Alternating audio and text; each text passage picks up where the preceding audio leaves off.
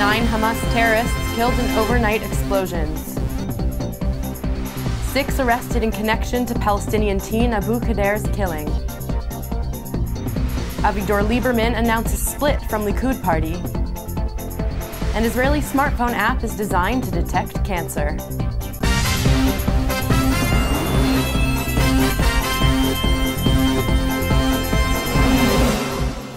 Shalom and welcome to the Jerusalem Post News. Here are your headlines for Monday, July 7th. A Grad rocket fired from the Gaza Strip reached an open area just outside of Beersheba, further than any of the previous strikes in the past few weeks. The IAF struck 14 targets overnight Monday in 2 waves of airstrikes. 9 terrorists, including 7 Hamas members who were in a tunnel in Rafah, were killed. It was not immediately clear whether the 7 Hamas men died as a result of an airstrike or a working accident in the underground structure. In the second wave of strikes, launched a few hours later, 5 underground rocket launchers were bombed. Hamas said most of the strikes were launched at a gathering point for its members in Gaza's southernmost town of Rafah at the Egyptian border, and another strike was launched in northern Gaza. At least 150 rockets have been launched from Gaza into Israeli territory since June 14th. Prime Minister Netanyahu vowed on Sunday that the guilty parties responsible for the death of the Palestinian teen who was murdered will be punished. I pledge that the perpetrators of this horrific crime, which must be resolutely condemned in the most forceful language, I pledge that the perpetrators of this horrific crime will face the full weight of the law. 4 days after the alleged revenge killing of Palestinian teen Mohammed Abu Qader convulsed the nation into violence, at least one of the 6 unidentified young Jewish extremists arrested early Sunday morning for the brutal murder confessed to the crime. According to numerous sources, the confession was made during intensive questioning by the Israel Security Agency. The suspects, described as young men and minors, are reportedly from the cities of Beit Shemesh and Adam, a West Bank settlement. Hours after their apprehension, a Petah Tikva court ruled that 5 of the suspects be held for an additional 8 days, while the 6th suspect was ordered to be held for 5 days. Foreign Minister Avigdor Lieberman announced Monday afternoon that his Israel Beitenu faction was splitting from Likud.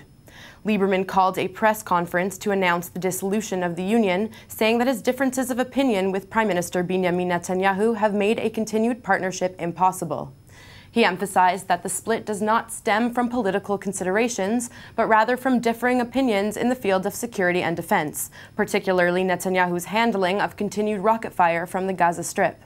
Lieberman added, however, that he has no intention of leaving the governing coalition and does not seek to advance early elections. Mobile OCT, a Tel Aviv-based startup, is working on an app that will be able to detect cervical cancer in its early stages. J-Post business reporter Neve Ellis has the story. There's an app for that. When Apple founder Steve Jobs deployed that catchphrase to convey the vast possibilities of mobile apps, he probably didn't believe there would one day be an app for screening cervical cancer.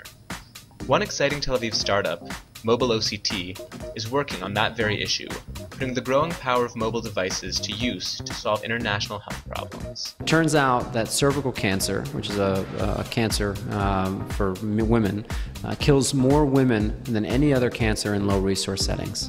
It's the #1 cause of cancer death for those women, and because of that, you have over 250,000 women dying every year of a disease that if you catch it in the first 5 years, you can treat it.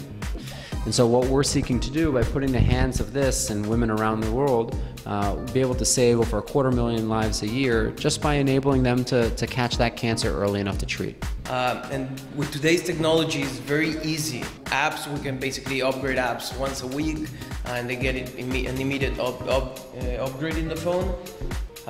When it comes to software, we can basically 3D print pieces and send them into the field, and they can try new pieces. Instead of screening the 200 million women we need to screen every year to avoid those unnecessary deaths, we're only screening 2 million.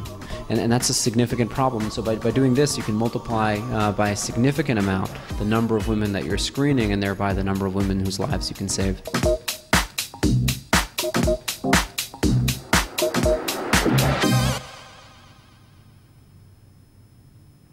And that's it for today. We'll be back tomorrow with more headlines. Until then, shalom and goodbye from the Jerusalem Post studio.